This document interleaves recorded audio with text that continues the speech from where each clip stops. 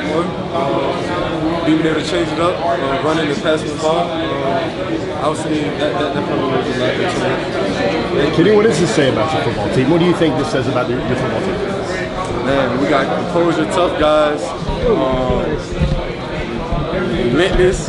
Go out there and play throughout, no matter what the condition is. The rain came, unfortunately, and we still had to go out there and execute the ball. So I think this team is very strong and they know how to fight. I say that they definitely know how to fight. I mean, we wasn't down today, but we had to keep our foot on their neck throughout the game and win the big game. It's an SEC opponent, and we always knew it was going to be tough.